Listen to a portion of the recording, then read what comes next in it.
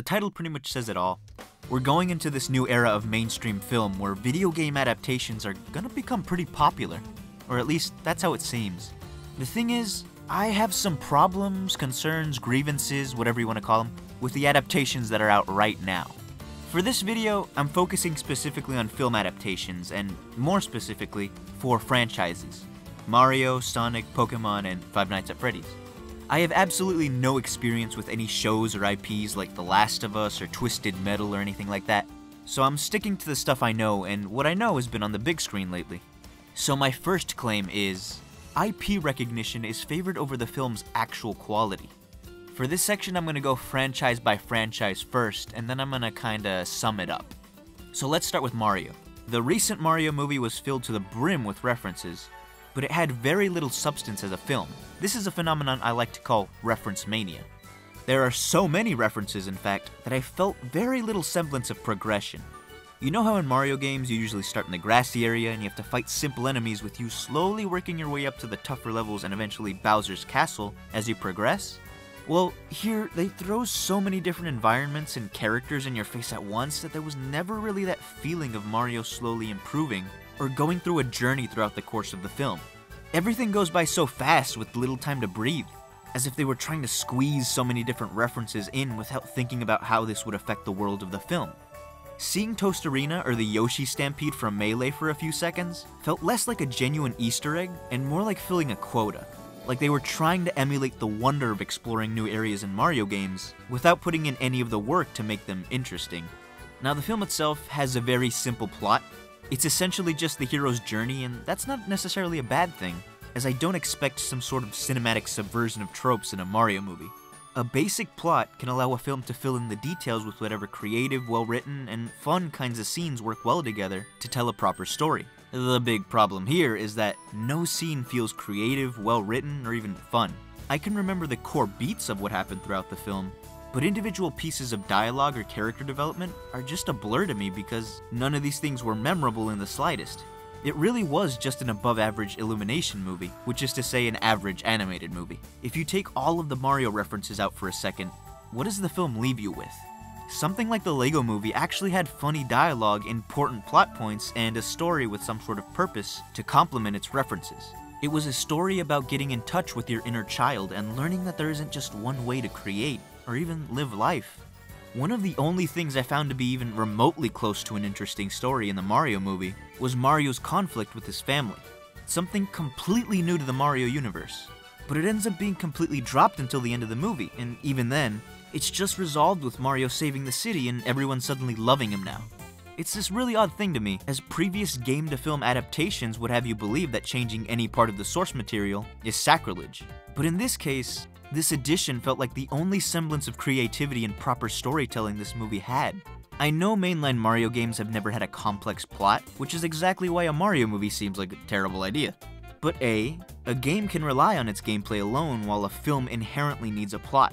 And B, the Mario RPGs exist, which actually try to construct an interesting story within the Mario universe. I know that the 90s film may have discouraged Nintendo from wanting to change too much about Mario, but this film feels so empty because it lacks creativity and tries to hide this fact with references. As for the celebrity casting, Jack Black as Bowser is alright, but the popularity of his song felt highly manufactured. It's not a good song. Charlie Day as Luigi was decent. Everyone else was just fine or boring. They didn't really have a good script to flesh out their characters anyway. This isn't really the actors' fault so much as it is the fault of the people behind the film. But even so, celebrity casting, like Reference Mania, feels like a crutch for your movie instead of an extension of it. Honestly, I think this movie would have been just as popular without those celebrities. All the films I'm going to talk about appeal to a child audience, as well as an older, hyper-fan audience. Even FNAF, which is more of a recent property. This is not inherently a bad thing, but it seems to be being used as an excuse to tide audiences over with familiar properties, instead of taking the effort to craft a solid standalone film. Mario games are consistently well made and are approachable to everybody, while this movie felt like a half-baked project targeted at very specific audiences. I can't say I hated it, as it wasn't the worst possible film imaginable, especially as somebody who gets the references, but it didn't leave me feeling invested in the Mario series. It didn't leave me with anything at all. It's just okay, and most of the time, I'd rather watch something outright bad or good than just mediocre. Now on to FNAF. The FNAF movie was really weird because it felt like it was supposed to exclusively target people familiar with the lore, but it doesn't really do a good job of sticking to that lore. Various concepts have been changed, with a major one being that Mike Schmidt was supposed to be one of Michael Afton's aliases in the games, I think. And none of these changes make for a well put together or even mildly entertaining film. Furthermore, this film feels the need to over-explain ideas it would have been better off showing, while understating the gravity of the events that took place at the Freddy's locations. I think it was a really weird choice to focus on this new story about Mike Schmidt, as it has little to do with Freddy's and feels more like a side quest in a larger game. The filmmakers had the opportunity to introduce viewers to the lore by actually showing some of the events that had been referenced throughout the series. But instead, the film just decides to explain everything away through passing dialogue. At that point, I'd be better off just looking up FNAF lore and retrospective videos on YouTube. I knew this was something we weren't going to get, but I was hoping for something a little more depressing than the exposition dump we got. Wouldn't it be so much more interesting to humanize the characters and events we only get to see through 8-bit minigames throughout the series? Wouldn't it be way more heartbreaking and emotionally investing to actually see children get separated from their families and killed within the restaurant? Wouldn't it feel so visceral to watch his parents blame themselves over the disappearance of their children? Imagine even seeing the FNAF 4 minigames as actual scenes within a film. It would be horrifying in a way that's more depressing than outright scary. Maybe I shouldn't be comparing what we got to what I wanted, and maybe this is all a bit harsh for what is essentially supposed to be a kids movie, but A, I don't think this should have been a kids franchise in the first place, and B, I think you would have been better off actually showing some of the events from the games to get people old and new interested. Older fans could get a different perspective on something they already know, while people new to the series could get introduced to all these different events. Apart from all of that though, the movie is just really boring. Again, exposition is just dumped on you by Vanessa instead of being shown to you or incorporated into the film somehow. The main plot about Mike, his traumatic past, and his sister isn't very compelling. The whole dream theory thing is dumb and repetitive. That's nowhere in the games, I don't think. While the film does try to make you sympathize for the dead children, it does so in the most bare-bones way possible, through exposition. In any scene where the children do appear, they don't seem scared or traumatized at all. In fact, they appear to be the main villains up until Vanessa explains what's going on. You could say that this parallels how the games make you believe the animatronics are evil until you delve into the lore, but the way it's done results in a very unsatisfactory reveal. If you know what's gonna happen, you know who the main villain is, but if you don't, it feels like a very poorly told story. I know most of the people interested in this movie knew in advance who Matthew Lillard was gonna be, but if they really wanted a twist villain, they really needed to give him more of a screen presence. And better dialogue. The context in which he says, "I always come back," doesn't make any sense. There's no reason for him to say that. And the way he says it isn't very well delivered either. For a horror film, this isn't really a scary movie. There's some brutality in it, sure, but nothing really makes you tense or brings you some sense of dread. Again, a more depressing type of horror could have benefited this movie if the lore had been more clearly incorporated into the film, but it felt like the filmmakers just did not want to touch any of that, and were content with believing that people will know about it in advance. For a movie that's for the fans, it doesn't really reward you for being a fan. There is some reference mania in the film, a lot of which is chalked up to some of the drawings, YouTuber casting. I believe the Freddy that comes to get Abby at her house is supposed to be Golden Freddy, but that's not really explained. I feel like the biggest source of reference mania here is just seeing the animatronics as real, accurately designed robots on screen, which isn't a bad thing. In fact, I'm really glad that this is something the film got right, aside from the red eye thing. They could have just done the black eyes, white people thing from the games. References themselves aren't a bad thing, but they aren't enough to create a compelling film on their own. You can't rely on them. Really, the most surprising thing was that they didn't just adapt the story of the books into a movie. You know, the Silver Eyes, all those other ones. I feel like that not only would have been easier to do, but would have resulted in a better told story. The first book wasn't that bad, actually. I read it.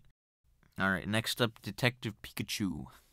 Detective Pikachu is once again another okay film. It would not have survived without being based on a pre-existing property. I honestly have very little to say about Detective Pikachu. I remember the lead up to it being very controversial because of the realistic designs of the Pokemon, but other than that, the film doesn't really stand out to me. The best thing I could say about it is that it kickstarted this resurgence of video game film adaptations, and proved that they could be appealing, at least for more family-friendly or kid-oriented franchises. This film is based on the game of the same name, so I guess part of its positive and negative traits could be chalked up to it just trying to adapt a very specific story from a specific game, rather than the franchise as a whole, like these other movies. I guess I'm more willing to give Pokemon a pass since the recent games don't really have a quality worth respecting, but this movie is fine. It still suffers from reference mania, but at least here it feels like time was taken to flesh out a world where Pokemon exist. But even so, it's still not something I'd feel all too enthusiastic about rewatching. Like I said, it's just an okay film. And finally, the Sonic movies. This is my forte. The Sonic movies walk the line between generic family films and Sonicified action flicks. This is an interesting thing because A, it appeals to the broadest audience possible, and B, it parallels the 2000 Sonic games that wanted to stretch out their playtime with different mechanics. Part of the fan service from these films comes from their marketing, getting Jeff Fowler, who worked on the CG scenes for some of the Sonic games I believe, redesigning Sonic after the backlash, getting Tyson Hess on board, musical references in the teasers. All of these things made it feel like the people working on this project were passionate about the franchise. This is the kind of stuff I don't mind so much and even like as long as it leads to a solid final product. However, the films are fine, they're serviceable. The first one holds up as a movie aimed at families and the second tries to tie in more Sonic lore. I did find the first film's dialogue to be surprisingly solid and even funny at times, though Sonic is clearly the worst written character. The second movie has lower lows, it's generally less funny, the dance-off sequence, the wedding scene, but higher highs for those familiar with the franchise.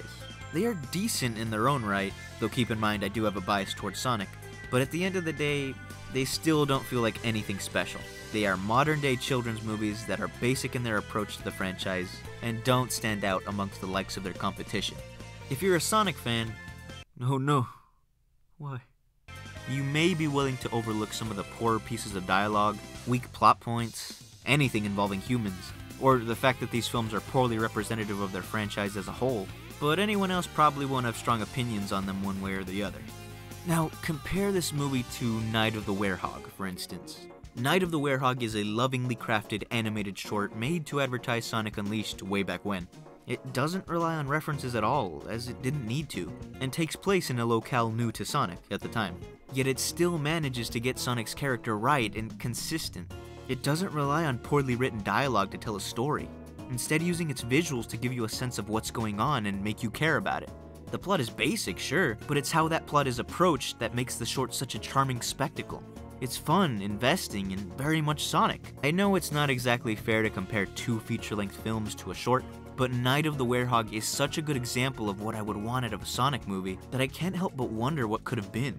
Imagine a fully animated adaptation of Sonic Unleashed, where Sonic just goes around the world interacting with different cultures to save the planet. A film or trilogy where references are kept to a minimum, and the focus is on just being a fun, action-packed adventure with proper characterization and decent writing. I don't expect cinematic masterpieces out of any of the films here, though I certainly wouldn't mind them. What I do expect are solid films that are able to stand on their own as entertaining pieces of media. Just as Super Mario Galaxy, Sonic Mania, and Pokemon Black and White stand out as solid individual experiences within their own respective franchises. So why can't what made them so great be translated to the big screen? I want something truly good, not just disguised as good. It's interesting to note that Sonic fans are more likely to prefer Sonic 2, as it's more loyal to the source material, while others seem to instead prefer the first movie, as it's better paced, more straightforward, and funnier. It's this divide where you would normally have to decide between appealing to the fans or the masses, but I think there's a flaw in that line of thinking. I think both of these appeals can be mishandled and result in a poorly constructed film, which leads me to the last part of this claim. Alright, final thoughts. I, like many others, used to believe in making adaptations that exclusively target the fans, but I now see how that idea can be misconstrued. Some fans are satisfied with reference mania, and care little for the actual substance of the film. Maybe all they really want to see is their favorite franchise finally appear on the big screen. Personally, I believe "for the fans" should refer to general quality and respect for the source material instead of just reference mania. To respect the source material isn't just to reference it, it's to understand what made it so enjoyable when it first released, when there was nothing to reference yet. The Sonic series is a great example of how just trying to appeal to the fans doesn't always work in your favor, as it could lead to something like Sonic Forces, Tons of references to past characters and locales, but little substance in the way of gameplay, story, or visuals. I really don't think my complaints are about sucking up to critics, as much as they are about delivering a quality product that is not only a love letter to the series, but also something that can stand on its own 2 feet. Sure, fans can be passionate about a franchise, but why not allow them to show newcomers why that passion exists in the first place, especially through a medium that is more widely accessible? Now, you're allowed to like these movies, but ask yourself, why do I like them? Does it have to do with the quality of the plot, writing, use of the medium, etc.? Or are you a victim of reference mania? If so, call the number on screen. Some people are openly so, and if that's you, more power to you. Some don't even realize their biases kick in when watching these films. In any case, I don't want a film to just be waving references around hoping to distract me with them. I want good plots, well-written dialogue, believable characters, heart, and the feeling that this movie has a reason to exist besides just being an advertisement for the IP. I want the same passion that was there when developers were making IPs like Mario and Sonic for the first time around. I feel that each and every single one of these films fails on these fronts, and it saddens me to believe that this will just be the trend from now on. Moving on to Claim 2. Using pre-existing properties discourages new ideas. This is more of a me thing, but with some exceptions. I feel like I want something different out of movie and game experiences. I don't want to finish playing the newest Zelda game and then go to see the newest Zelda movie. I don't want to feel burnt out on a game franchise or just the concept of action-oriented stuff in general, as that's what game adaptations tend to be. There's exaggeration at play here, of course, as not everyone is going to be making game adaptations all at the same time. There are tons of movies being made and that will be made that have nothing to do with games. Plus, as someone who doesn't keep up with the trends of the latest movies, it's probably something I could just ignore. It would just be harder to do so, especially when it's an adaptation of something I care about. Really, I think my main issue here is the idea that I hold certain franchises in high esteem, like Sonic, and don't want to see them be tainted, like Sonic. Most of the adaptations that have come out tend to use plots unique from their respective games, or game series, but they all still have to hinge on the same basic concept. No matter what, a Sonic adaptation still has to be a Sonic movie. A Mario adaptation still has to be a Mario movie. I'm not saying we should go back to the Uwe Boll era of adaptations having nothing to do with their source material, but I still want some sort of creativity in the mix. Ideally, I would much rather like to see a film of a brand new IP inspired by the worlds and stories of video games, instead of one of an existing IP. Though more financially risky, which is I guess really the important part, this offers greater creative freedom while leaving games to their own devices, like the Switch. We might see films like this in the future. Hopefully not like Ready Player One, that's not what I mean. But the vast majority of these types of movies are probably going to be adaptations. So at least fill those adaptations with well thought out new ideas that still make sense in the context of their franchise, but allow for interesting explorations of concepts the games may not touch on, like Mario's relationship with his family. Just, please, no more humans where they don't belong. Claim 3, the final claim, final grievance, and that is the possibility of another cinematic universe, which can disrupt the quality of films as individual stories. I really don't want another cinematic universe. I don't want to have to keep up with these everlasting sets of stories. I never even really got into the MCU, and that's not even like a I'm too cool for school sort of thing. They just introduced Spider-Man too late. Spider-Man was the only character I care about. Films should be able to stand on their own instead of relying on this loose connectivity that really means nothing in the end. Think about how long-running video game franchises operate. Final Fantasy, Dragon Quest, and Shin Megami Tensei are series in which each consecutive game has nothing to do with the last, allowing each to be a standalone experience, with some exceptions, like spin-offs. Mario games don't really have long-running stories to tie into newer titles, while Sonic games are... well, Sonic's not really a great example, but you get my point, right? A Smash Bros. Movie idea was apparently recently pitched. Hopefully nothing comes out of it. Not only would it not work with how disconnected all of these movies are from one another, but do you really want these adaptations to reach the current state of the MCU levels of bad? Again, let films stand on their own and take your time to make them good instead of just hype. I'm not saying a Smash movie could never be good, but just think, who would you really trust to handle it? Nolan?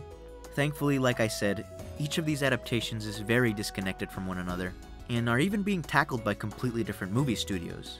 Even Nintendo is getting different companies to handle each one of their IPs. Even so, individual franchises can have their own cinematic universes. The Sonic movie, for example, is getting a Knuckles show, and I wouldn't be surprised if they do something with Shadow following the third film. Post-credit scenes are still prevalent thanks to the MCU, but I'm hoping they won't continue to be used to hype up the next project within the universe. The Mario movie teased Yoshi, even though Yoshi Stampede was already in the movie. And the FNAF movie teased a sequel with My Grandfather's Clock from FNAF 2. Detective Pikachu Returns is also a thing now, so a second Detective Pikachu isn't necessarily off the table. Alternatively, they could just do an entirely different Pokemon thing altogether. Is it bad to make sequels to these films? Not necessarily, as games tend to have a lot more lore, story, characterization, and more to tackle than a movie could do in the span of 2 hours or so. Really, these sequels should have an easier time expanding on the world of their IP because everything is kind of laid out for them already. Do you honestly think that a character like Knuckles, or especially Shadow, would be the focus of the Sonic movies if Sonic were a brand new IP? No, they exist because it's all been laid out already. That being said, if these first movies are just okay, or have flaws that are so inherent to their core identity that they will have to be translated over to the later films no matter what, i.e. the humans in the Sonic movie universe, then that doesn't seem like good news for those film sequels either. My point here is that I don't want these franchises milked to their last drop for content, especially when their first film outings, aren't all that good in the first place. Alright, and here's some miscellaneous stuff. Films will be used for brand synergy with the games and vice versa. You know, something like Sonic X Shadow Generations and the Sonic 3 movie coming out at around the same time. This doesn't really matter to me as long as both properties are good, but, you know, they might not be good. And yes, I know that the big argument against me here is these are franchises primarily targeting kids, even FNAF. So what did you really expect the film industry to do? And yeah, that's absolutely true. There's really nothing I could say to that. But man, kids deserve better. They deserve better than to just be given the film equivalent of junk food. Sure, you could stick a phone filled with a bunch of low-effort content farm videos in front of a kid, and they'll watch it all day. But do you really think that's what's best for them? Similarly, though maybe not to the same extent, you could just stick a kid in front of a bunch of bad movies, or even okay movies. But don't you think it's better to show them works with actual quality behind them? Entertainment is an industry, yes, but it's also how we communicate thoughts, emotions, and experiences in a way that can be much more profound or heartfelt than everyday communication. A kid will watch anything, but a truly good story will leave them with something to think about for the rest of their life. Again, I'm not saying I want a Scorsese film, I just want quality. So, to sum it up, I'm still not super into the quality of these adaptations, what their popularity could mean for creativity in the industry, and the possibility of MCU-like problems plaguing these franchises as well. I'm sure these adaptations have their defenders, and like I said, you're allowed to like these movies, but they are just not what I want out of a video game to film adaptation. Maybe I'm just being picky and unrealistic, but I don't think there's anything wrong with being picky about something you love and want to see succeed in the best way possible. I could be wrong to worry, and maybe these films are just a bad start to an otherwise great era of storytelling, and I hope that's true, but I'm just not seeing it right now.